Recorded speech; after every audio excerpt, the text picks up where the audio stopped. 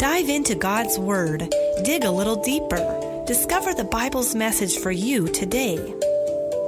Pathway to Paradise Ministries presents Deeper, your daily Bible study with Dr. Tim Rumsey and Pastor David Salazar.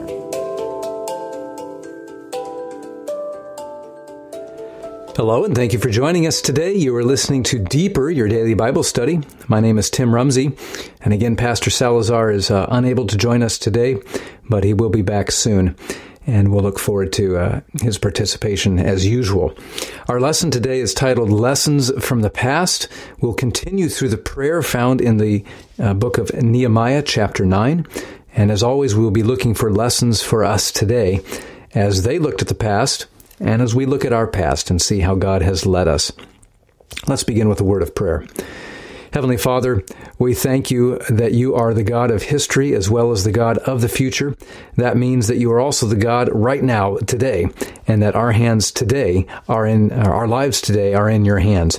And so we thank you for this assurance. We ask for your Holy Spirit's guidance and leading as we study your word today. As always, Lord, we pray that we could understand not just the history here, but the lessons that you have for us today to make a practical difference in our lives now. We pray this in Jesus' name. Amen. As Ezra continued in this chapter leading the Jews in prayer, he begins to review God's leading on them in the past and to review Israel's response to God. Now, unfortunately, the history was a sad one, with Israel returning in gratitude and rebellion for God's faithfulness. However, important lessons could still be learned from this history, and theirs was always the opportunity for a new start. And of course, that opportunity is ours as well. And so let's look at how Ezra's prayer unfolds as we continue through Nehemiah chapter 9. Beginning in verse 9, Ezra begins to recount some of the history of the Exodus from Egypt especially. I'll read a few of these verses. Nehemiah chapter 9, verse 9. He says, "And thou didst see the affliction of our fathers in Egypt, and heard their cry by the Red Sea, and showed signs and wonders upon Pharaoh, and on all his servants, and on all the people of his land. For thou knew that they dealt proudly against them. So thou didst get thee a name as it is this day. And thou didst divide the sea before them, so that they went through the midst of the sea on the dry land, and their persecutors thou threw into the deeps as a stone into the mighty waters. Moreover, thou led them in the day by a cloudy pillar, and in the night by a pillar of fire, to give them light in the way wherein they should go. Thou came down also upon Mount Sinai, and spoke with them from heaven, and gave them judgments and true laws, good statutes, and commandments, and made known unto them thy holy Sabbath, and commanded them precepts and statutes and laws by the hand of Moses thy servant, and gave them bread from heaven for their hunger, and brought forth water for them out of the rock for their thirst, and promised them that they should go in to possess the land which thou had sworn to give them." That's Nehemiah chapter 9, verses 9 through 15. Now, at this point in Israel's history, this is after the 70 years of captivity. Israel has been a nation for centuries by this point. And there was much history that Ezra could have drawn on to speak of God's leading and his providence for his people. But he focuses on this early history as God leads them out of Egypt, these sequence of amazing miracles as the plagues fall on Egypt, as they walk through the waters of the Red Sea, the pillar of fire and the cloud that led them through the wilderness, the giving of the 10 Commandments, the manna from heaven and the water from the rock that God provided in the desert. This is the part of Israel's history that Ezra focuses on. And the question that came to my mind as I was reading through this is, why was it that Ezra focused on these particular stories from Israel's past? Again, there were hundreds of years that he could have chosen from. And I suppose the answer is not a difficult one, at least one of the answers. These events reveal a continuous string of miracles of God's love and power for his people. And if the people were to be reminded and convicted of God's continuing care for them, this part of their history would probably be the best suited to encourage and strengthen them. Now, I doubt any of us have walked through water like the Israelites did through the Red Sea. I doubt any of us have drunk water that just started bubbling up from a rock. Probably none of us have eaten bread that fell from heaven. And yet, that does not mean that we don't have experiences and evidences of God's care and leading in our lives today. And so here's my encouragement for you as we contemplate this part of their prayer. What has God done in your past, in your history, in your relationship with Him? What has He done for your family? Certainly, God has done something for you in the past, probably many, many things. And it is well for us to remember these, to not forget them, to write them down, to erect, in a sense, altars of remembrance, such as God's people did so often in the Old Testament, that when they or somebody else would come by that spot, they would know that God, the God of heaven, had done something of significance here in this spot. And faith to God, maybe gratitude, would be drawn forth from the people as they remember what He had done. You remember that when Israel walked through the Jordan River, Joshua commanded that 12 stones be carried from the riverbed and set up as a pillar, as a monument on the side of the river there, to remind the people, forever, as long as that pillar stood, that this is the spot where God had worked this miracle. And again, we probably don't erect literal pillars like this in our lives today, but it would be well for us to have something, it could be a book, something to remind you of what God has done in your life. I went through this exercise several years ago. I've done it several times.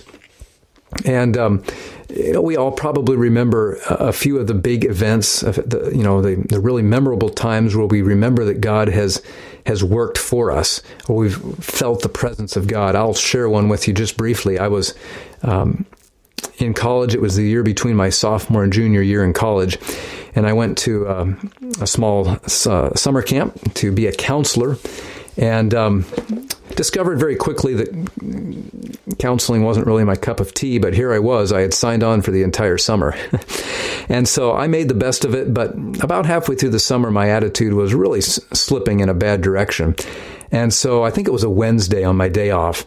I hopped in my car. This was up in the Black Hills, and drove a few miles to a trailhead nearby, and got out of my car and started walking. And of course, as luck would have it, already in a bad attitude that day, I sprained my ankle trying to jump over a creek. I landed sideways on a wet rock, and that only made my attitude worse. Well, I had walked about an hour and a half, and all of a sudden a storm came barreling up on me that I had failed to notice before this, and now I'm stranded out a mile, hour and a half from my car, nowhere to hide. I had just entered a campground. It was a very primitive one, and the only place to hide was an outhouse. And with the thunder booming and the lightning flashing, and I think there was even a little bit of hail starting to fall, I made a beeline for that outhouse, and it stunk too much to sit inside. So I curled up under the eaves of this outhouse and waited out the storm. And as I sat there, even with this storm raging around me and all of, these emotions of discontent and so forth, feeling sorry for myself going on inside, as I sat there still, it's as if I suddenly heard the voice of God. And I'm not saying it was an audible voice, but the Holy Spirit finally got a hold of me. And I had actually put in my backpack, I think, a Bible and Patriarchs and Prophets, and I started reading about the story of Elijah after Mount Carmel, when he went running away from Queen Jezebel. And if you remember the story, he runs for 40 days and nights, a lot more than an hour and a half, and he's feeling sorry for himself. He's afraid, and he goes to the mouth of a cave, and a great storm passes by. And at the end of this experience, God speaks to Elijah in a still small voice, and he assures him that God is still with him, and that he has not been forsaken. Well, to cut my story short, by the end of my experience, I felt the peace of God in a way that I rarely had before that. And, to be honest, it still stands out as a unique and special experience for me. And so now I can tell people, I met God under an outhouse, under the eaves of an outhouse. And, that's truly where I was. I was feeling sorry for myself. And here God found me. And that has always been in my mind as a lesson from the past that, God is there. He has not forsaken us, and He will be with us. So what has God done in your past? You may have an experience like that, and it is well for us to remember these times, whether they're big or small, how God has worked for us, how He's revealed Himself to us, because a day will come, and maybe you're in that day right now where you need to remember what God has done for you. As Ezra continues his prayer in verses 16 through 18, he reminds the people how they and their ancestors had responded in unfaithfulness and rebellion to God. Verse 16 says, "But they and our fathers dealt proudly and hardened their necks and hearkened not to thy commandments and refused to obey. Neither were mindful of thy wonders that thou didst among them, but hardened their necks and in their rebellion appointed a captain to return to their bondage. But thou art a God ready to pardon, gracious and merciful, slow to anger, and of great kindness, and you forsook them not." What a beautiful promise. What a beautiful reminder of the character of God, that even when we are unfaithful, even when we rebel, God still does not throw in the towel and say, "Forget it, I'll stop working for you. I'll stop working for your family." There is always the opportunity to repent. There is always the opportunity to confess and to return to God. And this is, of course, the promise that Ezra gives here. Verse 19, Ezra goes on, "Yet thou in thy manifold mercies forsook them not in the wilderness. The pillar of the cloud departed not from them by day to lead them in the way, neither the pillar of fire by night to show them light and the way wherein they should go." Friends, God will show you the way that you should go. Whatever the situation is, whatever the challenge is that you may be facing right now in your life, God will reveal the way. Now, it's not always in the timing that we wish, but God does promise that He will show us if we just continue waiting on Him in faith. He led the Israelites for 40 years through the wilderness. He'll do the same for you today. Verse 20 says, "Thou gave also thy good spirit to instruct them, and withheld not thy manna from their mouth, and gave them water for their thirst. Yea, 40 years didst thou sustain them in the wilderness, so that they lacked nothing." Friends, the same promise is for us today. God will see that we lack nothing that we need as we put our trust in Him. "Their clothes waxed not old, and their feet swelled not. Moreover, He gave us them kingdoms and nations, and didst divide them into corners, so that they possessed the land." And friends, God has promised that He will bring us into the land He has promised, not an earthly place, but a heavenly possession, a better land, the one that Abraham was looking for. And so my encouragement to you today, friends, is to put your eyes on the land that God has promised, the New Jerusalem, an eternal home with our Savior. And do not fall to discouragement like I did that day many years ago, but remember how God has led you in the past and allow that to give you confidence and faith that He will continue His leading today and tomorrow. Well, we are out of time today. I thank you for joining us. I hope that you've been blessed by the time spent in God's Word, and I hope that you'll join us again tomorrow as we continue working our way through the lessons this week in studying God's leading of His people in the past and in the time of Ezra and Nehemiah. God bless. Deeper is a production of Pathway to Paradise Ministries. For more Bible study resources, including books, DVDs, and study guides, visit pathwaytoparadise.org or call toll-free 855-HIS-TRUTH. To support this ministry with your tax-deductible contribution, visit pathwaytoparadise.org or call toll-free 855-HIS-TRUTH. That's 855-447-8788.